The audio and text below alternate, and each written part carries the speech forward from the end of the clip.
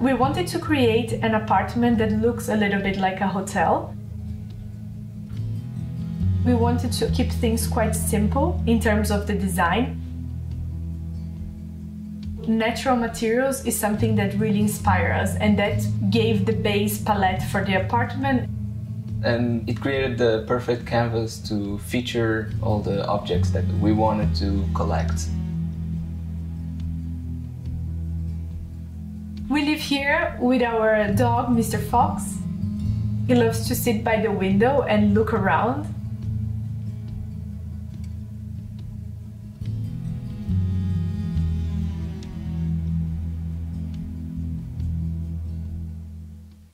Say hello to our new Never Too Small Essential Guide to Your Living Room, an easy-to-follow guide to design and improve your current small living space. Packed with expert knowledge and trade tips from our favourite architects and designers like Mariah Burton from Folk Studio, Nicholas Gurney and Jack Chen and Heidi Wong from Tsai Design. Whether you're a renter or a homeowner, and whether you're in the middle of designing your home or simply looking to make some impactful improvements, this guide contains all you need to transform your small living room into a space you will love to spend time in. Discover your own personal style, choose the right furniture for your space, be brave with DIY, make your small living room feel bigger. We will help you do it all. And the best part? You don't have to spend a fortune to make your space look amazing. The Never Too Small Essential Guide to Designing Your Living Room is the first in our Essential Guide series. Download your guide and start creating your very own Never Too Small inspired living room today.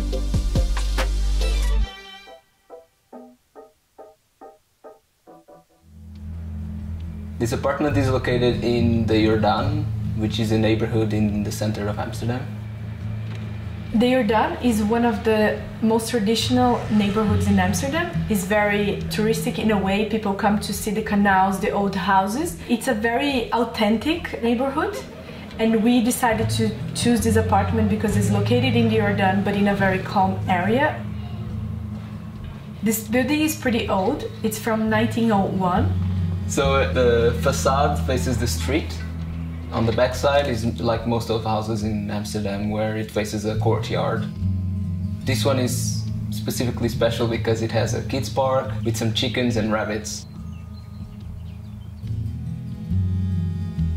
We designed the dining table and the dining pendant light, and the rest we collected in vintage markets as the sofa, the side table, the dining chairs.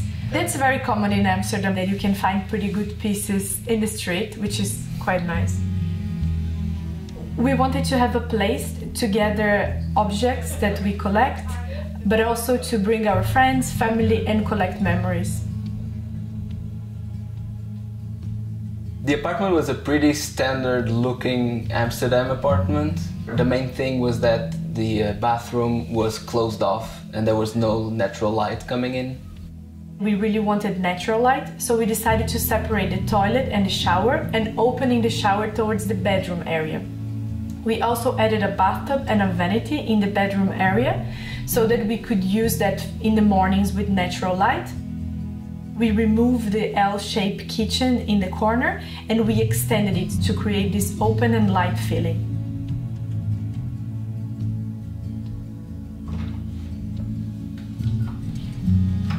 Upon entering the apartment, on the right you see the kitchen, dining room and living room.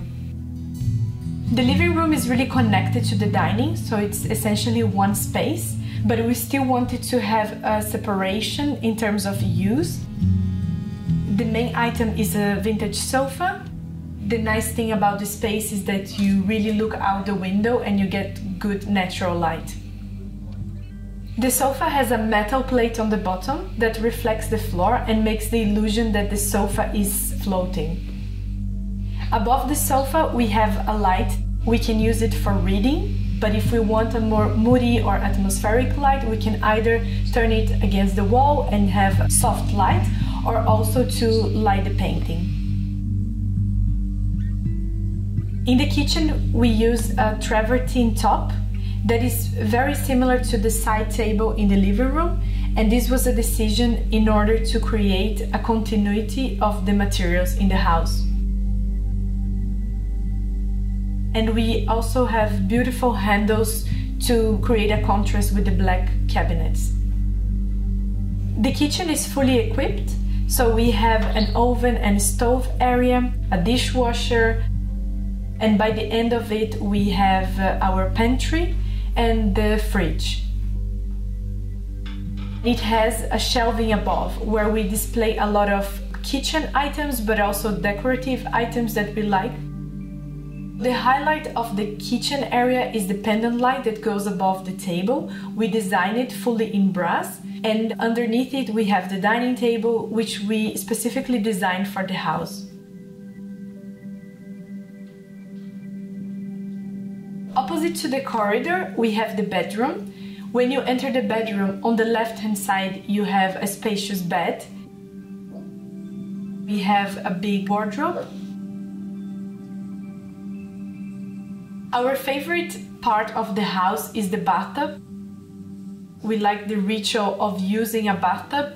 We just enjoy taking a bath and reading a book and really taking the best out of the spa, hotel-like experience that we wanted to create. While in the bathtub we have views of the outside, so we can have a bath, relax and see the sky outside. The sink has skinny legs, so it makes it feel like it's floating in the air. Next to the mirror we have a brass finish wall light that we found in the vintage market. We created a ledge not only to display styling items, but also to run all the piping for the vanity and the bathtub. Next to the sink we have the shower area where we chose for a Japanese handmade tile. You could place it on the floor as well because of the anti-slip characteristic, and we wanted to again simplify the amount of finishes that we have throughout. With the flooring we chose to continue the parquet we had running through the house. The floor has a dark oil finish which keeps the water away. The decision to separate the toilet from the rest of the bathroom was also thinking about guests. Bruno is a graphic designer. He was part of developing this very special wallpaper, and because it's a more outstanding style, we decided to use it in the toilet, which is a closed off space. And as you open it, it really creates this wow effect. For the curtains, which we chose to give privacy on both sides as we have neighbors, we chose linen curtains, acting as shears, so the light still goes through but it creates privacy. On the bedroom side, in addition to the shears, we added wooden blinds. We love the effect that it creates when we leave it half open and the sun goes through. The art pieces we chose for our apartment, they are mostly from our friends, both because we love the style and fits really well to the house, but also in order to support the local artists. Upgrading existing spaces reduces the need to have new construction and create a positive impact on the environment. We can just use what is there and make it really comfortable, practical and aesthetically beautiful.